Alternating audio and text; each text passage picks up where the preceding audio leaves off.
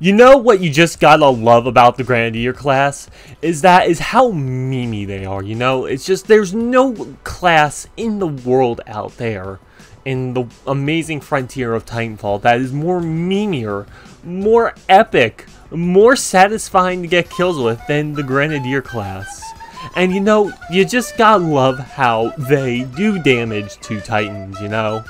Just absolutely fantastic, so that way you don't have to bother switching to your your anti-Titan weapon. That's just absolutely fantastic.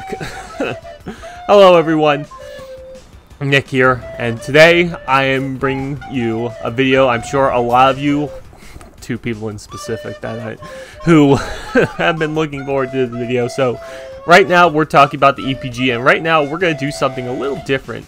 I'm actually watching this gameplay as I'm recording I'm not playing right now. I'm recording my voice as I'm watching gameplay, and I'm just gonna commentate on the gameplay while I'm talking about the EPG. So yeah, let's talk about that EPG, because it's time we talk about how the fact that the EPG is how it's basically, well, how do I put this? The single most popular Grenadier weapon to have ever existed. Like, if you are planning on getting into the Grenadiers, also, by the way, I have no fucking clue how I missed that, dude. I am so incredibly angry just looking at that. But yeah, I do manage to get quite a bit of kills. Well, not quite a bit, you know, it's a normal game for me, you know, only like 35, 36 kills, so something like that. It's nothing crazy, but, you know, it was good enough for me to be like, okay, you know, I'm just gonna put it on here. So yeah, don't expect too much crazy gameplay. I die a lot in the beginning, and then, you know, I start getting more kills, like, later on. Actually, like, 3 minutes in. 3 minutes in is when I, start getting the kills. But anyway, back to about the EPG. So, obviously, the EPG is, without a doubt, the most popular Grenadier weapon in all of Titanfall. And there's a reason why, and that's because it's a pretty straightforward weapon. You know, it's a one-shot kill when you direct, and of course, that splash damage helps a lot. As a matter of fact, 75% of these kills in this game were actually splash damage. Like, you know, if you want to get good at EPG, just abuse that splash damage. Of course, you want to always go for, you know, hitting your targets. Obviously, hitting your targets directly hitting them will always be better. But if you truly want to get good at EPG, sometimes you just gotta learn to rely on that splash damage. Like, if you don't want to have to worry about doing the mental gymnastics of calculating where your enemy is going to be, and just relying on hitting them, you can just wait for them to touch the ground, and which it's Titanfall, so, you know, eventually they'll touch the ground anyways, you know, considering how many people play this game. But anyways, yeah, it's just abuse that splash damage, and you'll get those kills, is what I found. Now, in the event that you're going up against a grapple tryhards, which, you know, there were a couple of those in this game. Obviously, it's going to be a little bit harder because they're not going to be touching the ground as much, or they're not going to be having any contact with any physical part of the map for a majority of the game. The chances are they're going to be in the air, and that's where, you know, it gets a little annoying. But, you know, grapple only has 2 charges.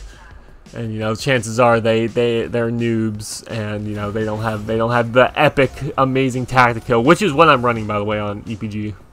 EPG and extra ammo is what I find, because the reload time for this gun is it's not that bad, actually.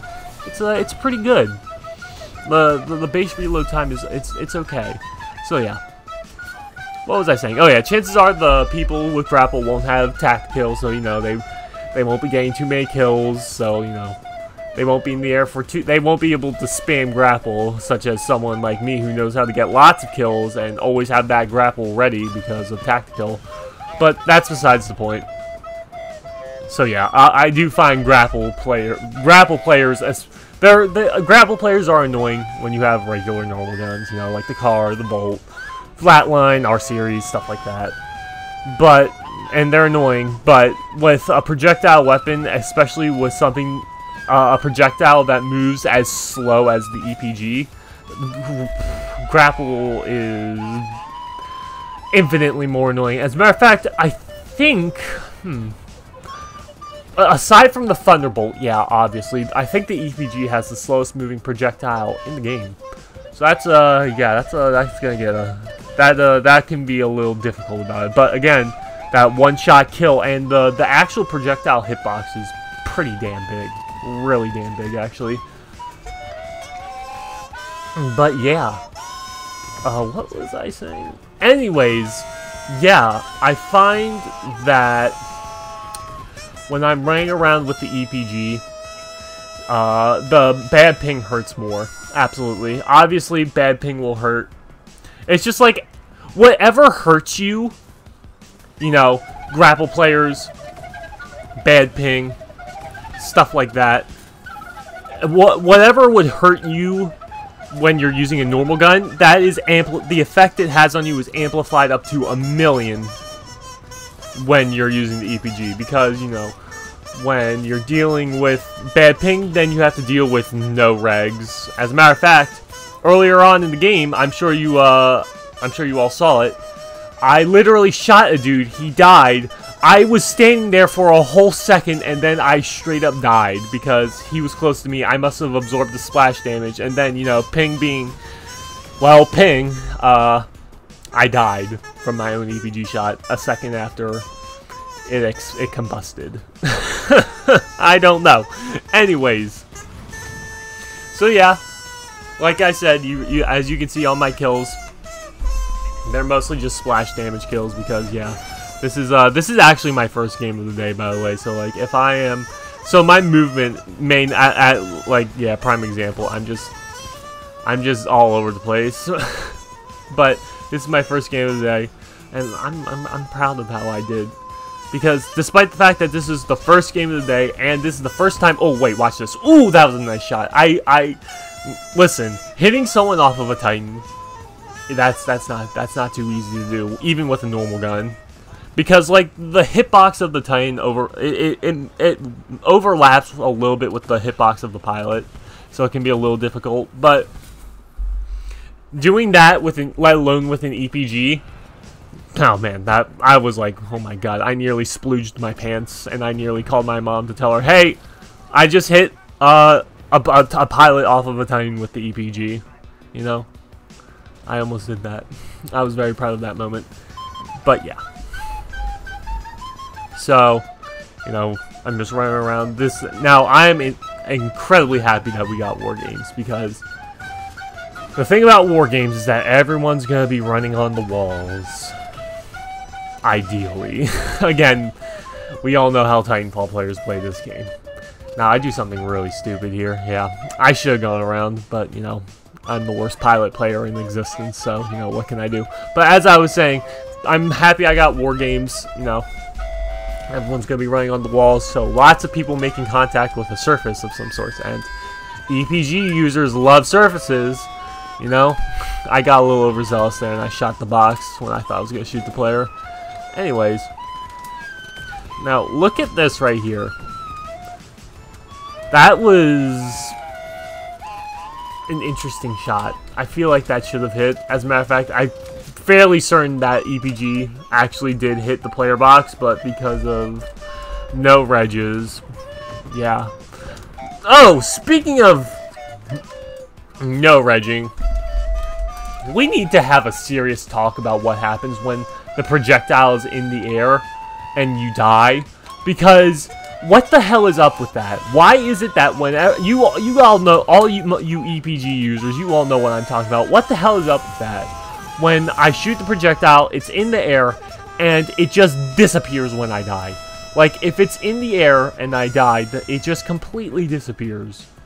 And well, if it's been traveling for a little bit, it will stay in the air even if you die. But like, if you shoot it like a second, if it's been traveling for like 1 or 2 seconds after you die, then it will disappear.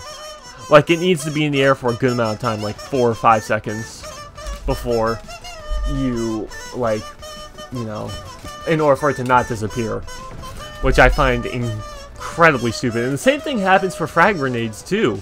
Like, if you throw a frag grenade, it doesn't disappear when you die, but it loses all of its forward momentum. Like, it's traveling through the air and then it just stops and falls. It's like its momentum is energetically tied to you in some way, to your life force. The mechanics in Titanfall never cease to amaze me, ever. But the thing about another thing about speaking of projectiles, so obviously, the EPG does not have that projectile drop that most projectile guns have. You know, you got Scorch, the softball.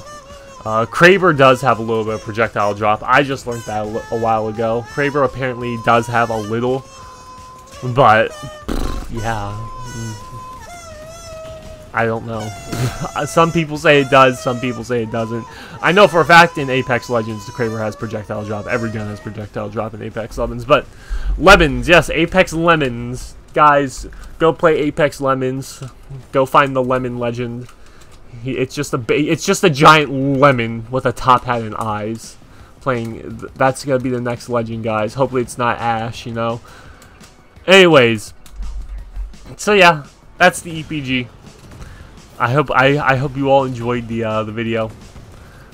And like, I actually, guys, believe it or not, I was having so much fun using this gun that I actually did not drop down my time at all, which, as many of you may know, is something that I never do. I always drop down my time whenever I get it. Yep, definitely, that's me. Anyways, I'll see you guys around in another video. Peace.